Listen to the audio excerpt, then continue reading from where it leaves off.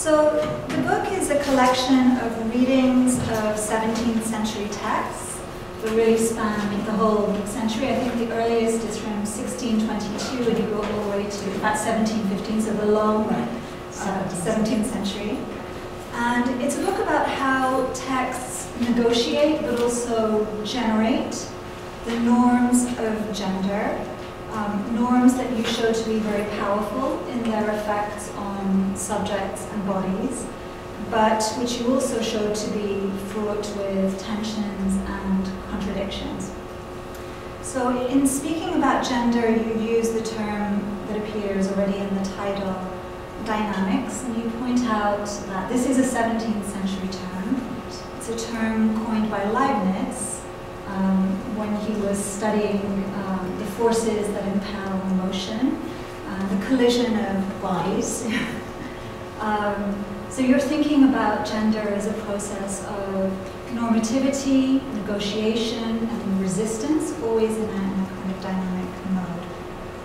So the book contains 6 chapters, and it's divided into 2 halves. The first half considers men's writing about women, or 3 texts or constellations of texts in which men are writing about women. And the second half is really women writing about women and gender. And the texts that you discuss range from the very canonical, so Racine's Iphigénie, I think would be Exhibit A there, to the sub-canonical. You talk about Madame de Lafayette, but rather than going to the Princesse de Clèves, you talk about the Princesse de Montpensier. Right. Nobody reads it there. Although there's a French film, I think, so maybe it's very disappointing, but there is. People will turn to the book. Yes. And you also talk about a work that I had never heard of, but I found fascinating, called Les Caquets de la Couchée, which is about a man eavesdropping on a group of women talking in the context of a woman's confinement. So he's peeking in the alcove and listening into their conversations. The book enters into a lot of theoretical conversations. There are very important dialogues with major theoreticians and scholars of literary theory and critical theory. There's a long engagement with Bakhtin, for example, is very important. But I think perhaps you would agree that the most important conversations that you have are those with Michel Foucault and Judith Butler. So conversations that are about the dynamics of power and resistance, counter-discourses, reverse dominant discourses, counter-discourses, reverse discourses, and the relations between sex, gender, and sexuality. So I realize that I'm getting immediately into the crux of the theoretical part of the book, but I wonder if you could talk to us a little bit about those conversations and the ways in which you use and redeploy, sometimes question, the ideas of Foucault and First of all, I want to thank Shani, whose encouragement and welcoming here at the Maison has really been very important. This is my second appearance, and I'm delighted to do it. I should mention perhaps my first was something that Antoine Compagnon engineered for returning PhDs here in a series of lectures. So Antoine. Thanks to Madeleine Dobie, who's on sabbatical, and so this is really beyond the call of duty, and I appreciate her generosity. And I'm delighted. Thank you. Let me just say, first of all, as Shani mentioned, this is definitely a work where the individual pieces and the thinking that frames it is really not an individual thing. I think of all the courses that I taught and the lectures and the conferences and the readings that I did, and it's really a kind of reversed onion where just layers keep getting added on as one reads and thinks and interacts with others. So it is certainly a collective work in that sense. To be sure, the 2 principal figures, the compagnons de route, are certainly Foucault and Butler, of course, who constantly rereads and also reworks Foucault. Starting with Foucault, it is obvious that Foucault was not interested in gender. And I think feminists have been struggling with that since the part of Foucault that dealt with discipline and power structures and confinement, if you will, was certainly something that could appeal to as feminists thought about deconstructing precisely that. Gender, as I say, was not a category that interested him, although obviously the topics that come up in History of Sexuality, Volume 1, and specifically the discussion at the end of that volume of the relationship of sex to sexuality, has been important for feminists such as myself, in that, originally it was sex to gender as natures to culture. And what Foucault does is say, wait a second, we have this discourse of sexuality which then constructs sex. And so turn the whole thing around in ways that I think have been very important. I should also mention, however, there is a moment in the later Foucault, and specifically the seminar that's called Society Must Be Defended, where I think for the first time, at least as far as I know, Foucault talks about basically subjugated knowledges and how these emerged, and this kind of insurrection of subjugated knowledges, which were considered trivial, irrelevant, and so forth, begin to come to the fore. And I use that as a way of thinking also that, although he didn't go there, one can think about women's studies, gender studies, feminist studies along those same lines. Having said that, I think that I also certainly part company at various moments in this book with Foucault. One, for example, is the instance you mentioned of discourses, counter-discourses, or reverse discourses. Because one thing that I found, and it really becomes the topic of chapter 3 in the book, is that he sort of assumed that reverse discourses were always emancipatory. And it turns out that if you think of these shifting gender norms, you can have reverse discourses that are also reactionary. And in the case of these two, a pedagogical discourse, which is certainly one that he begins to talk about in Discipline and Punish, you could see where, for example, Fénelon, as opposed to Poulain de Barba, could be viewed as a reactionary discourse, on top of which you have to add my least favorite person, who's Madame de Maintenon, Louis XIV's consort, and probably his second wife. In any case, so there is an ongoing discussion with Foucault, certainly around the issue of resistance and how we think about that. And I try to articulate that sort of through Butler. I'll just come back to that in a second. And also, finally, in the epilogue, I look at Foucault's concept of critique, which he articulates in a number of essays. And I conclude that one of the things that's missing in Foucault is the other. He doesn't, except for one moment in sort of around 1968, he never talks in terms of critique in relationship to a group that might be critiquing or attempting to make social change in a subverting way to dominant discourses. So, would you all like to move in a bit? Please. So Foucault is a constant interlocutor with all that he contributes to my thinking and ways in which I also depart from him. As for Butler, I think the most important thing, I think Butler has touched really from the beginning, from Gender Trouble on. I don't mention what Hegel wrote the dissertation, but from Hegel on, she has dealt with the problematic of constructionism and agency. How do you find agency? How do you do agency? What are the possibilities for it in this kind of constructed post-structuralist vision? And I think that's the central question for many of us. And so I grapple with that. I find in a book called Undoing Gender, which I think is even more important in some ways than Gender Trouble, that she begins to think more historically about gender norms, which is something that I obviously it's not presentist as much as some of her other work, and that is an important thing for me. But I also think that there's a way in which there are moments when the agency becomes somewhat magical. And I talk about several passages where it is not clear who is doing. There's a moment in one of her books where it seems she says that you pick up the tools that are there. The question is who is picking up the tools? And because she doesn't want a subject that pre-exists this entry into the social or the symbolic, she's sort of stuck trying to articulate it. I try to solve the problem by thinking historically in the early modern period about at any moment the fact that there is a number of types operating, interrelating, shifting in this kind of dynamic way that I outlined.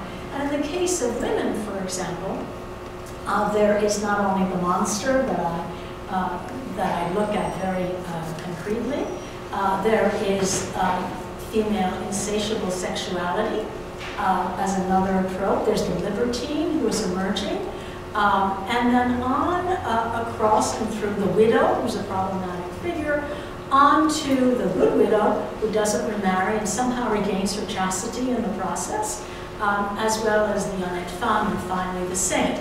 So I think one of the things that I'm trying to do is to say, wait a second, we can't just talk about women.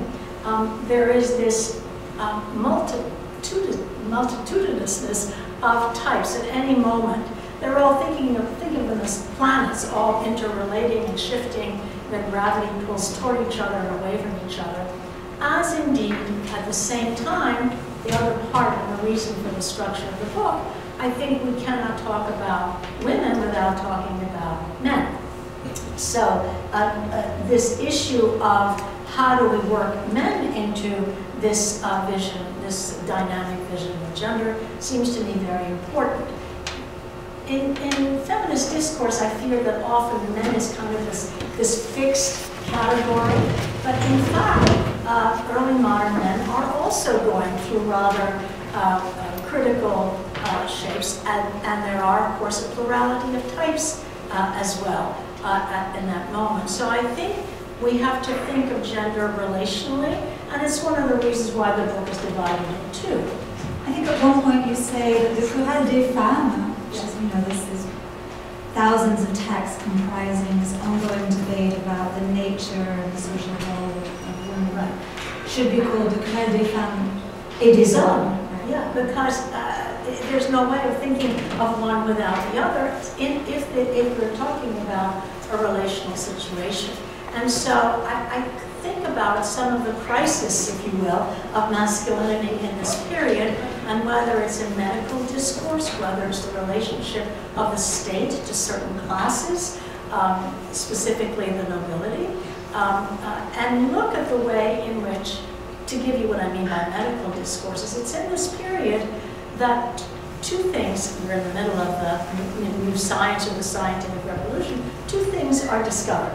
One is the clitoris, which, believe it or not, is very, very disturbing to a model in which women had their organs inside of them, right? They had sort of a penis within that didn't have the heat to come out. That's kind of a model.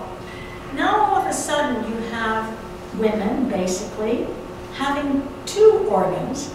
The clitoris, by the way, in medical texts is often described as the length of a goose's neck.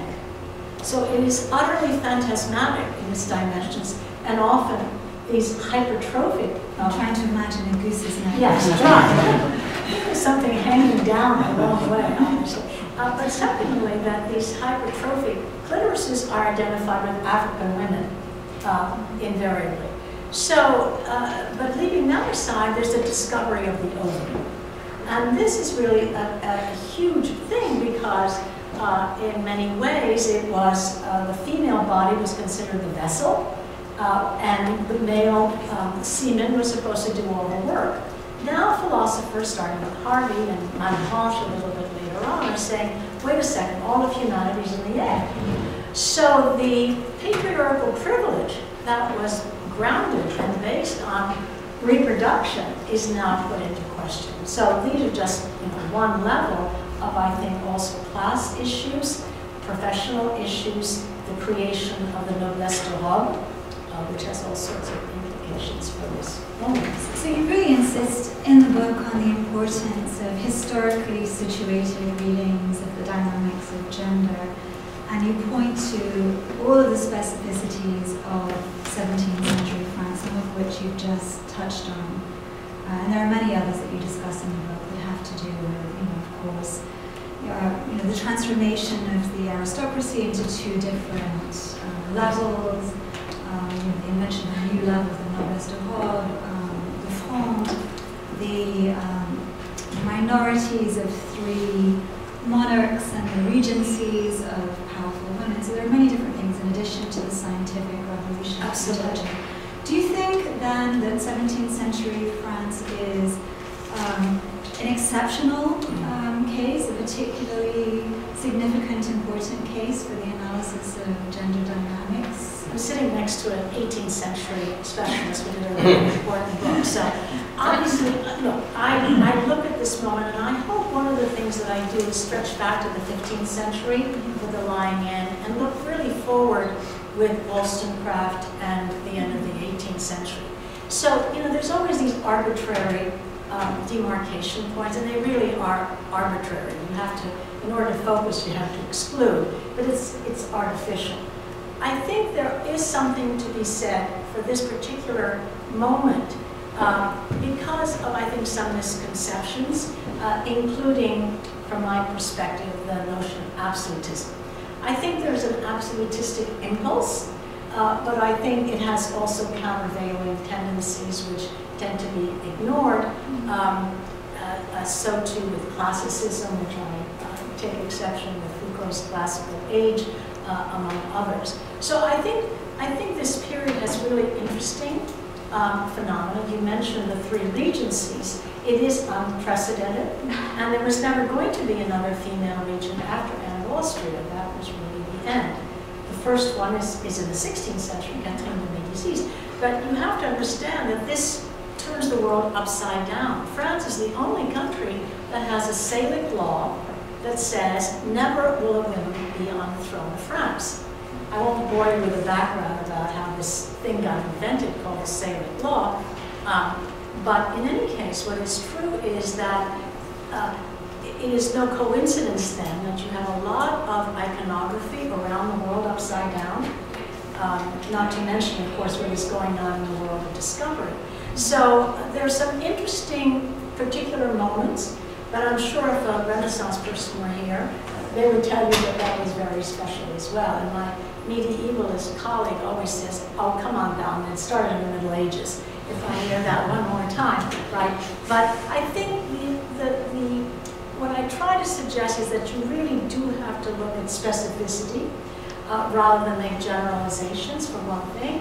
And obviously, I think the book indicates that I'm on one side of the essentialist wars and not on the other, that I think all that work about the essence of the feminine is really not relevant.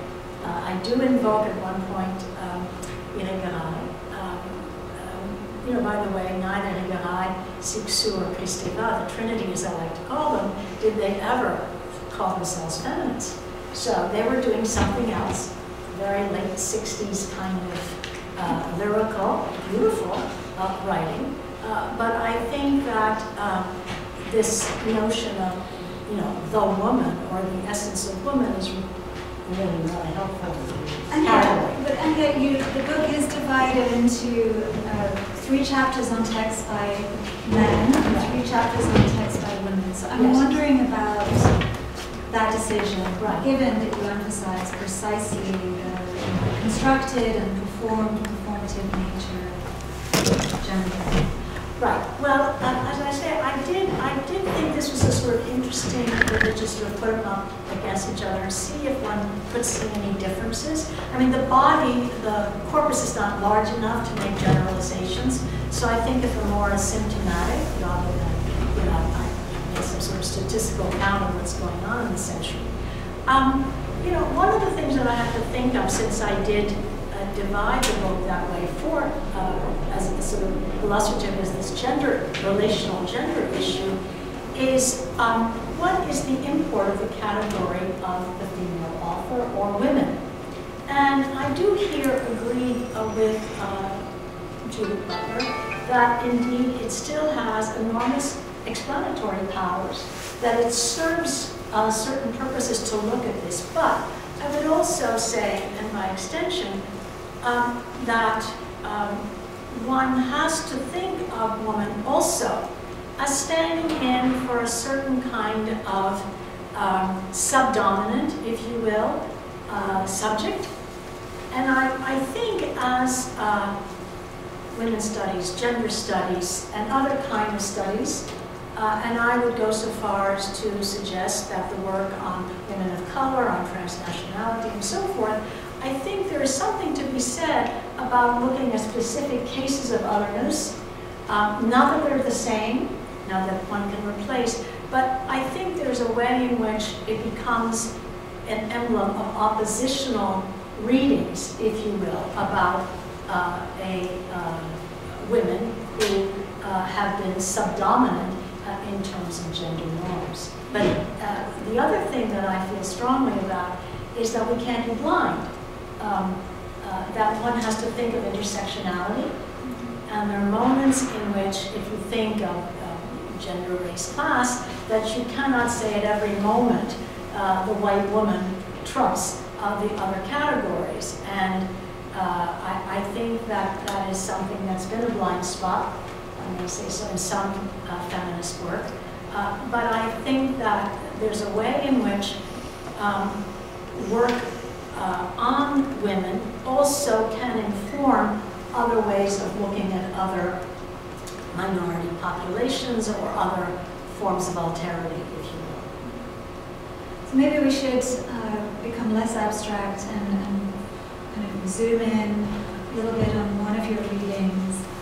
So I thought perhaps it would be helpful to talk about the reading that you do of the most canonical text that everybody here will be. Well, I don't know the myth, at least if they don't have lessons. Right, so Racine's Iphigénie exactly is what I have in mind. So obviously this is a text that is held up as an exemplar of canonicity, French classicism.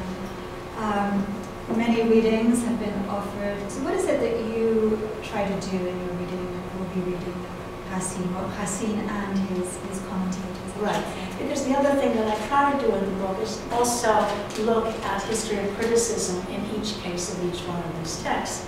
And in the case of Racine, one of the things that's interesting, and that is that here we go with binary thinking again, that he has been labeled as the feminine in contrast to Corneille, the masculine. So Racine was cast as the one who could touch this new kind of sensibility, emotional sensibility, as opposed to Corneille, who was supposed to be honor and valor and military and so forth. Now mind you, the cabals, there was a Corneille cabal who wanted to do Racine, and so we could get into the weeds of that. But so I wanted to see what it is that was meant by this, and it goes on until today. People are still saying feminine sensibility in Racine.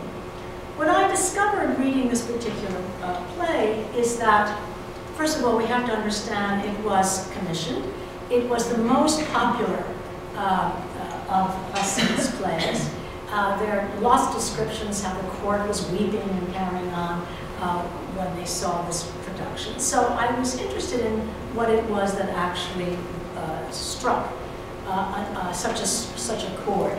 And one of the things that in particular struck me, and that is that Racine in his preface, given his own exigencies not to deviate from classical text, says, so this is the same, we have the same sensibilities, the same taste as classical tragedy, and so that's it, it's the same.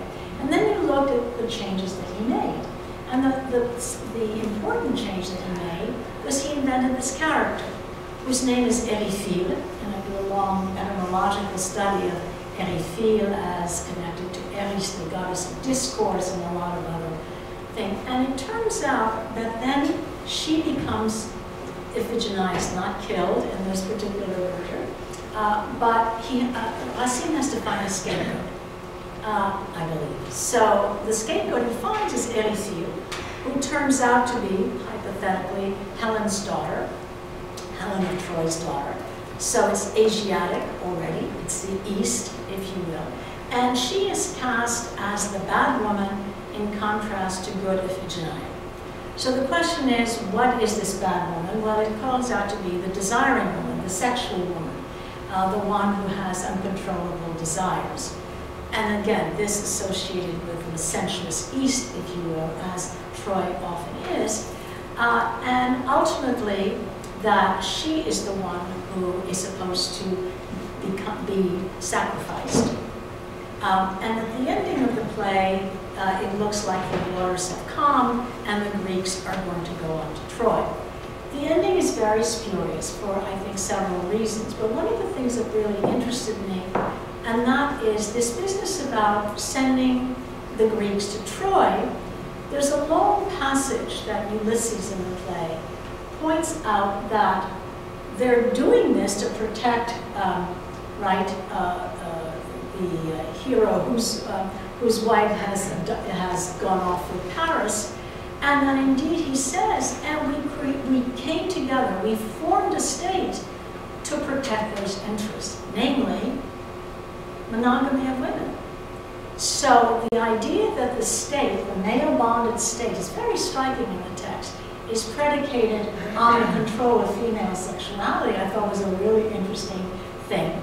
And goes along with the book of Carol Pateman's, who talks about the sexual contract and the sexual rights of men. And secondly, I read the ending differently. I see Eriphile as Iphigenia's double, since after all she too is related to Helen, and that she has become the ultimate subject to the king, not tragic, because she really has no agency. She's just this adoring, enlarging mirror for Agamemnon. She's the good daughter. She's the good daughter. And that you have to punish the bad, desiring daughter and say, but in the end, I think they're not so different, that this binary of the good, bad woman collapses. And that in some ways, Iphigenia too has been sacrificed, or a part of her has been sacrificed, if you will. So that was sort of my little reading of it. I don't think all Racinian specialists would agree with that reading, but I would argue it is text-based. I think several of your chapters take a similar form where you show a potential reading of closure that goes and lines up with the notion of the affirmation of the classical body, let's say, or the gendered version of the Foucault's grand enfermement. So your readings on one level seem to confirm this classical movement towards order and closure and symmetry, the state, the father, and so on. But then you pull out the threads that are left dangling in these plots that have to do, in this case, for example, with the ultimate fate of the Greeks who come to harm in the mer, in the sea, mother. Right. And it's a kind of writing beyond the ending, because Racine could assume that people would know what happened to the Greeks when they got to Troy. So it does sort of unravel. It's interesting you brought up the classical body, because I confronted in the first chapter with this guy who's melancholic and comes to be cured by listening to what women say when there's no men in the room. By the way, that's what that cover is also, by the engraver Abraham Boss, who did this. The title of this is Les femmes à table en l'absence de leur mari. So it's women in the absence of men, if you will, gathering together. But I was very interested in the trope of the classical body that's been around now for well over 40 years. Foucault does it, Elias does it, and of course Bakhtin does it. And in this first chapter, I look at how Bakhtin that's how I, by the way, heard about these Cahiers de la Couchée. It was from Bakhtin's Rabelais book. And I think he misreads the Caquet. He closes everything down. And I try to say that not only is it not closed down, but in fact, the issue of the bodily, because in fact there's a description of the afterbirth, and the fact that this guy ends up calling basically his text a placental text, right? So the text that he produces, the sort of afterbirth from the mother, is indeed what constitutes his. So Bakhtin's reading is that this is the post-Rabelaisian world moving into the classical body. Right, and the secret alcove, the closed alcove. So the narrator, the man spying on the women, frames the disorderly body. That's right. Okay. And also female disorder, which is another theme that runs throughout the book.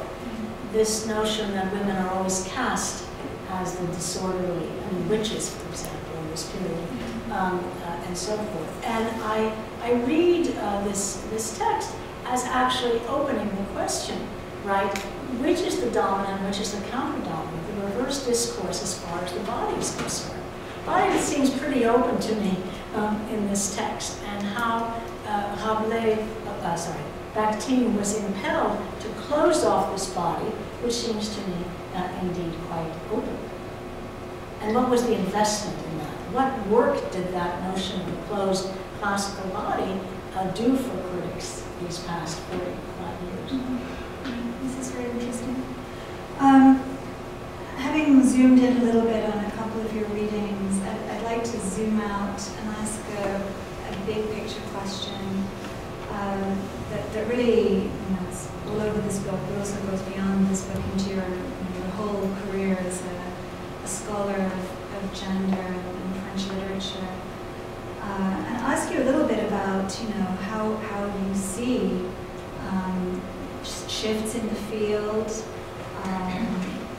during your period of practice, how you see the relationship between gender studies today in the US and in France as someone who works across both contexts. I know this is a huge question. Well, I try to do it because we also want to open up. Right.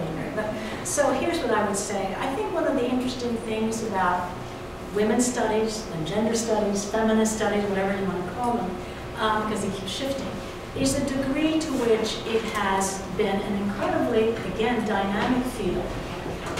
But what I wanted to say is, so if you think about this kind of arc from, let's say, 1970 to today, you see at various moments other discourse, insurrectionist discourse, coming in and saying, wait a second, as Christopher says, that's not it, that's still not it.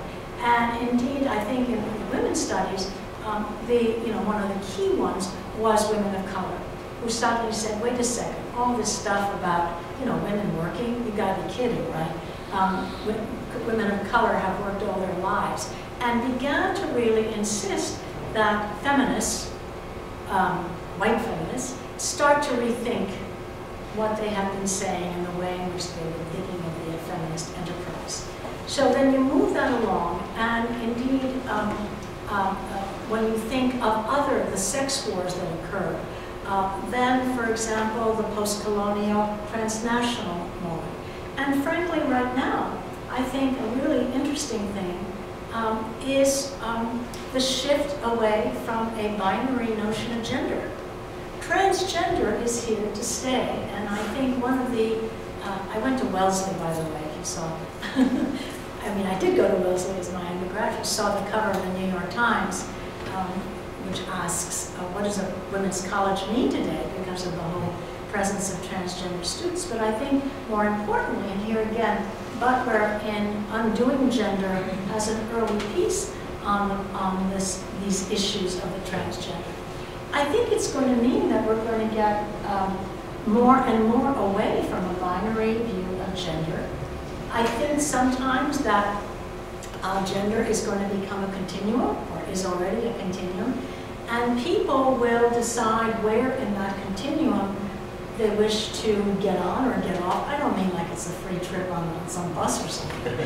These are, you know, enormously complicated issues. But that there's going to be a continuum, and that we will need to get away from this, you know, the two doors that Lacan spoke about, either the male door or the female door. Well, there's more doors now to the bathrooms, right, than just the male and the female. So I think we have to think about this really paradigm, I hate the term, but in any case, you know what I mean, really consequential shift that we're living through, and we really do not know where it's going to end. Which has been the source of a lot of contention lately in France particularly. I think so, we actually have a slide that two, right? We sent to this, or a couple. We exchanged slides on this point, which has to do with the status of gender theory in France, or debates about contested nature of gender theory. And oh wait, I think you just lost it. Donc gender, c'est pas mon genre. And do you have the other one?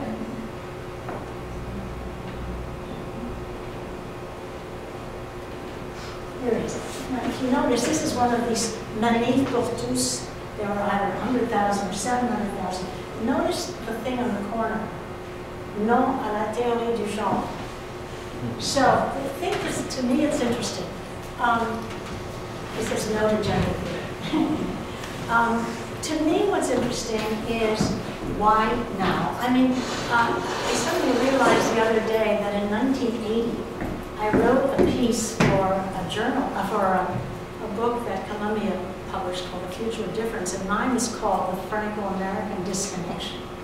I was thinking that spaghettis, I must have been, or else I would have been Franco-American spaghetti, but this was actually this Franco-American disconnection. I think there has been this disconnection for very complex reasons, one being the Republican subject, which means that people from elsewhere are supposed to assimilate, an opposition at the very least to what they think of as American tribalism, right? Everyone's in their tribe. And many, many other reasons. What interests me is why now? Right? What is it that set this off and in which it got displaced onto gender theory? Now, to be sure, Butler, it took 25 years to translate Butler. So some of that may have, she's been interpolated into this conversation. But, you know, maybe some of you have some thoughts about this, but it seems to me that it's got to be doing work for a lot of larger issues. One has to do with this issue of the family. What is the family? Which is the immediate context for this particular set of slogans and images. So the Manif pour tous being a coalition of groups that oppose le mariage pour tous, so it's everyone against everyone, is that right? Right. And, you know, when we had this conversation, you were suggesting that there's some traditional conservatives, the church got involved and so forth. But I guess the other questions is théorie du genre, really? Now, it is true that there was this thing about the schools, right? They were supposed to teach gender as construction, la loi Taubira, is that right? No. High school biology. High school biology. And in fact, I think that the La Manif pour tous have instituted a program called Vigie Gender that parallels Nicolas Sarkozy's Vigie Pirate, counter-terrorism programs. So it's counter-terrorism and counter-gender studies in the same plane of danger to the state. I would also venture, and then really, I mean, it's up for grabs because, you know, at any particular moment, how do we know all the things that something stands for? But I would also think it stands for the anxiety about America. Gender is considered, you know, this whole thing is about America, and I think that there was, I remember the huge outcry with marriage equality in France, so this is not new. But Eric Fassin has written quite impressively about this issue of the American scarecrow. You can always hold up the American scarecrow, which has both a phobic and then a kind of emulatory. It's a very complex relationship. Serge Gavronsky wrote a book about, right? The image of America and France some years ago. So I think it's very complicated, but clearly this issue of gender is very contested at this point. So maybe we should, at this point, Domna, open our conversation up and see if there are other people who want to ask questions about the book, about your view of gender studies, transatlantic. Serge, you want to talk us about your book? Certainly not. Okay. Your talk is éblouissant. Oh, Really. Two micro questions. How do you go from Jansenism and Jacqueline to Diderot's convent? And what happens in the interpretation of how the woman is treated within Jansenism and thereafter, at least in part, in Catholicism? Well, let me also say, since gender gets displaced on a lot of things, Jansenism was coded as feminine, because there are all of these women around it. As I'm sure most people here know, these Catholic sects were really under assault, not only Jansenism, but also mysticism, and the ends up in this titanic battle with Fénelon and Bossuet and so forth. You know, it's an interesting moment for women religious, the 17th century, because they become teaching orders with great resistance on the part of the church, but they do begin to become these teaching orders. And the abbesses, I mean, some people think the 17th century is the great century of the abbesses. And the question is, by, not to say that there weren't, I mean, again, there's such a range of positions among Catholics in this period. I talk a lot about the Christian moralists who keep trying to accommodate to new social and political conditions around the Regency, for example, and who appropriate, but you know, basically for them it still remains very fundamental to turn women away from the public space of the salon, for example, and back into the domestic realm of maternalism. But what I think is, for women religious, and of course, again, my medievalist colleague would say, but come on, it starts in the medieval period, but it is a very interesting moment of female convents becoming, right, teaching orders. Because, of course, female literacy is enormous during this period. What happens by the time of Diderot is, of course, a different question, maybe one that Madeleine would like to tackle. I don't know if I would want to try to answer what happens to, to gender between Jansenism and Diderot's convent specifically. That's a daunting question. But there is a kind of, I think, lack of positivity, if you will, in the 18th century about, right, convents, which is not so much the case in the 17th. I mean, La Religieuse is such a complicated exploration of gender and sexuality that, yes, on one level, clearly this is a very negative view of the convent, but so much more is at stake there at the same time that I wouldn't want to say there's a positive opening for the women religious in the 17th century, and they become the heads of teaching orders, and then in the 18th century we end up with the closure, the suppression of convents. I mean, that is a narrative, but I think there are more layers to it than that. And let me also say that one of the things Elizabeth Rapley has worked on this very, on the devote, as she calls them, in which she shows that they were trying to also impose rules of closure, much more stringently as the century goes on. So I'm not going to say that the abbesses were just having a high old time. It's complicated. But they do suddenly have this, this pedagogical function that they did not have earlier. They keep pushing up against the confines of the church sets for what they can teach.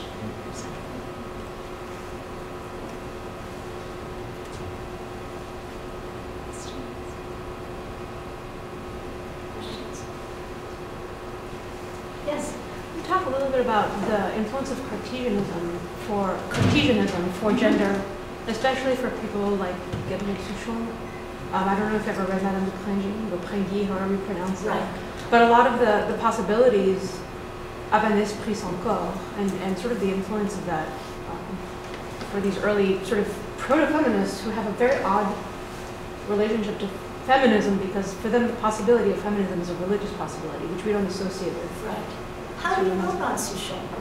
I know about Prengui, I Prengui a little bit, and I've read some Souchon and some Clément. Well, the issue of Descartes is really interesting, because on the one hand, you know, he has this line at the beginning of the Discourse on Method. I tend to read it ironically, where he says that the bon sens, good sense or common sense, is universally distributed. However, his opposition to scholasticism, his taking on in the discourse of institutions of knowledge, made him be cast, or cast himself, among the moderns in the century-long debate between the ancients and the moderns. There were, in fact, women, his niece, for example, who were part of a coterie that my friend Erica Harth has called Cartesian women. So they see him as empowering women, doing that double thing of assaulting the male-dominated bastions and at the same time opening the door for women. Now, there have been a lot of negative things written about Descartes. There was a stage of sort of body feminism, Boredom is perhaps the main example, who thought everything that was wrong about our bodies was caused by Descartes because of the dualism. There's been another turn recently which is really interesting. People started reading the later Descartes, especially his relationship with Elizabeth of Bohemia. And it's a really interesting, she's the woman, but he's the bourgeois scholar who needs her protection. So the dynamics are really quite complicated there. In any case, I think there are people, a former student of mine, named Rebecca Wilkin, has written a very nice book that features a kind of rereading of Descartes. And the thought there being that actually she had a tremendous impact on this body-mind thing, and argues that the mind affects the body affects the mind. And some people think that in terms of the ethic that he really never wrote, the last works are very much influenced by his relationship to Elizabeth. All of this to say that it's it's a complicated case, but certainly Descartes, who was vilified by the faculty at the Sorbonne and was not allowed to be taught for a long time, seemed to be on the side of the moderns, despite, he said some pretty nasty things about women too. And he hoped that even women could read what he wrote. And that's one of the reasons he wrote in French, right, and not in Latin. To be accessible. I mean, that's what I understood in one of his letters. Yeah, no, I think that's right. And I think if you look, especially at the fifth part or sixth part of the discourse, where he's reaching out to invite other people to join him, he was also selling, he's trying to find patrons for his scientific experiments. I read the discourse very much as an autobiography, a kind of autobiographical quest narrative. Thank you for the question. Could we turn to the French? I'm just wondering if there are people here who have views about the manif pour tous and the hostility to gender theory. Are you all familiar with it? Have you heard about it? You're shaking your head. Oh, no. I know the general, yeah.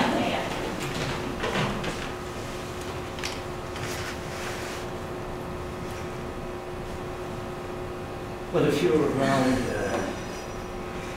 Lyon de Belfort, for example, every year there is a gigantic representation of men coming from Germany and Holland and obviously the French. Presumably that's an answer against the dominant feminist ideology. It's a once-a-year experience, but when I see that group, unavoidably Parisians love such groupings as of the revolution and perhaps way before.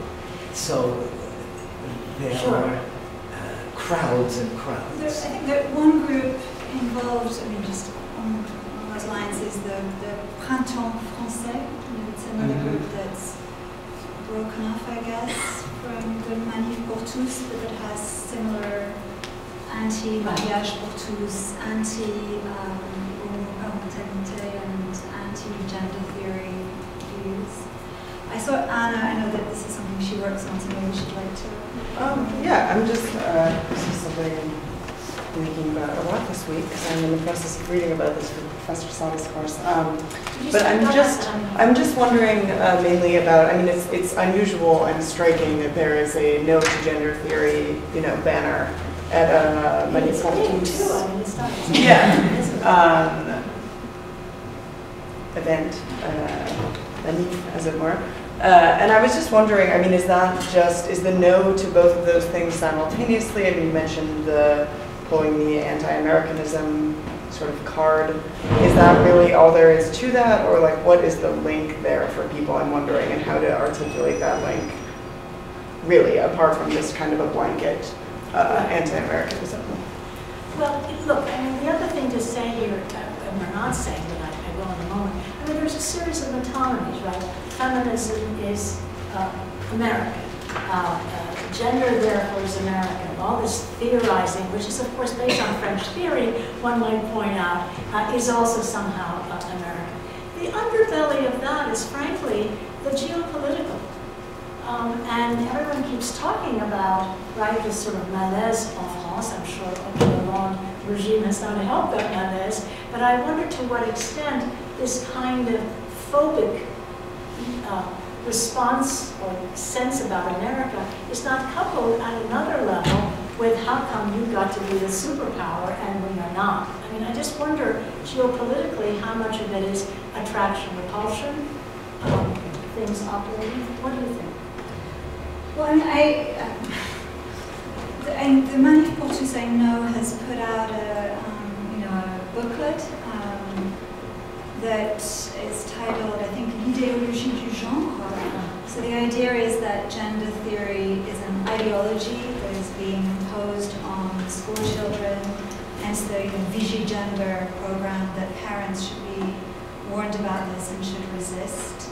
And central to this booklet is the idea that gender theory attacks stable notions of the male and female grounded in the body, to come back to the Cartesian discussion, and the family, the biology. Well, the idea of marriage between male and female and parenting between male and female flow from this kind of security or this foundation of sexed bodies is, I know, it's central to that pamphlet.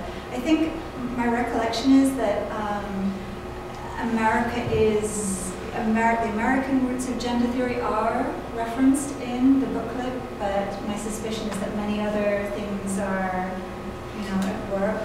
I think also maybe we ought not to, this is one current of, in France at the moment, but there are many others. If there's a lot of anti-gender theory, it probably means there's also a lot of gender theory. Well, I was going to ask, because I tried, I went online trying to see. I did find, and actually I knew about Paris-7, but also Paris-8 has got an active MA PhD program. May I say that one of the animatrices there is Anne Berger, who of course has a dual appointment with Cornell, and so that, I don't think that's an accident. And I saw that their visiting professor this spring is Rosie Braidotti, who's up in Utrecht and steeped in American theory, but also European theory. Yes? It seems to me that the American reference has faded a little. It seems to me that in the 90s and 2000s in France, it was the issue of gender and discussions around gender were really constructed in the context of multiculturalism, in some kind of agonistic relation to the U.S. or to American politics in a way. But it seems to me that with debates in France with the Pax and later with the mariage pour tous, it has shifted to, I would say, more kind of indigenous discussion about family, about nature. Very much here, it's speaking about gender as something that is constructed. Through power relation is something that is not natural, and so the reference is nature in terms of biological nature, psychological nature. There are reference to Lacan and to Lévi-Strauss. I mean, there also was this in the past, still there, it's going on. And what is to me very interesting is that this debate on la théorie du genre as something that is not natural was prominent in debates around the mariage pour tous. Recently, last year, in 2014, things have shifted somewhat. So you have the Ministry of Education that imposed something called les ABCD de l'égalité, which were programs to teach gender equality and issues of equality in elementary schools, and this provoked strikes, parent strikes. So there were parents who said, no, we don't want to send. Pretty, I mean, I'm studying that with my students. It's a subject of class tomorrow. From things that seems pretty obvious, like girls don't have to wear skirts. I mean, I say they're really basic things. Bowie can play with a girl or something like that. Things addressed to elementary school kids that have been turned into a specious and dangerous invasion of la théorie de genre in school, like something that is going to destroy French. And it's fascinating to see that. So you have parents not sending their kids to school if they were in France because of that. It's something to be. And here the American focus is not so important. And there is also connected to this a language of democracy. So yes. One of the Manifesto's lines of thought is gender theory against democracy. Yeah, it was because it's imposed. It's imposed by Hollande. From the top or from the outside? From the top. Yeah, more than from the outside. Socialism is something that prevents us from speaking the truth. Hollande and Dobie are particularly. I think Antoine wanted also to comment. I wanted to say something that I couldn't hear what Emmanuel was saying, so it might be the same thing. But the American reference shouldn't be overestimated in the debate on théorie du genre. It really became a household expression in the beginning of 2013 on a school program issue. And so it was a specific manual which was supposed to be used in college, or even in primary school. I think it was primary, wasn't it? So it's related It started with high school, it started with biology. What? It's not biology, no, it's really at a much earlier level that there is a manual called something like ABC, which is, and the other reference, one cannot separate the banner non la théorie du genre from the other one that we see here, because the first Odyssey, on the left? yes, on that image, the Arabic Script. the other one, because the first Odysseus against the théorie du genre, those who took their children from school when it was supposed to be taught, were Islamic mothers. This is how Is that true?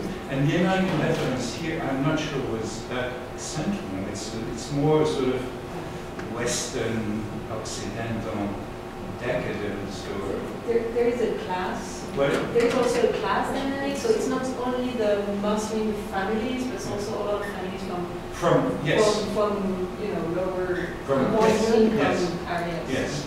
But the two banners are really linked in the first. And also, from what I read, it's not just Paris.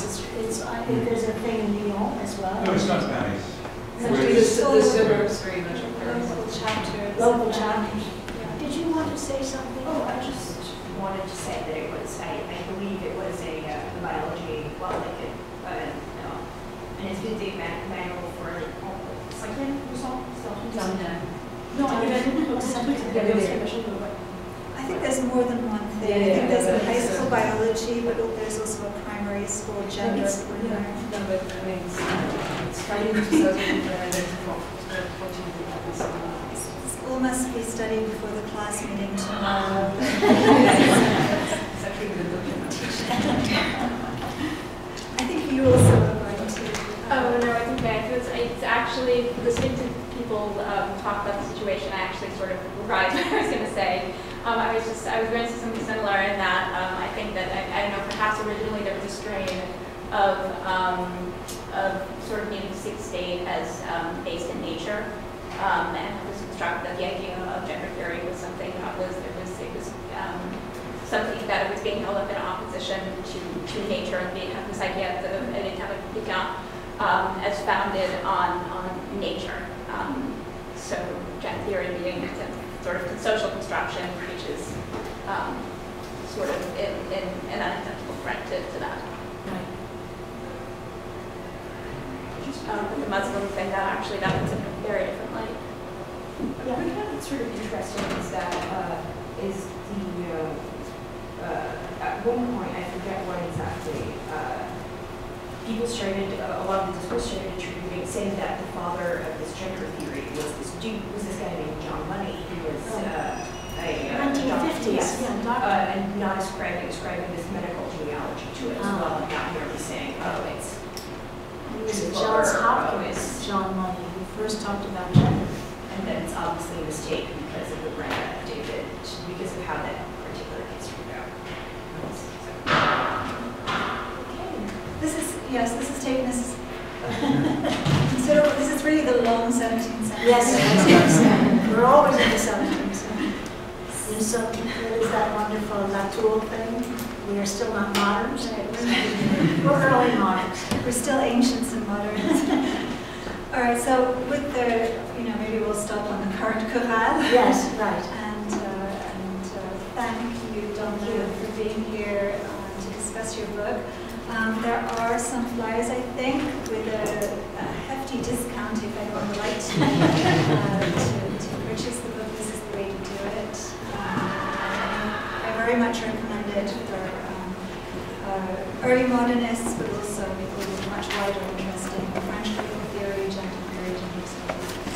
Thanks so much for being here to Thank you for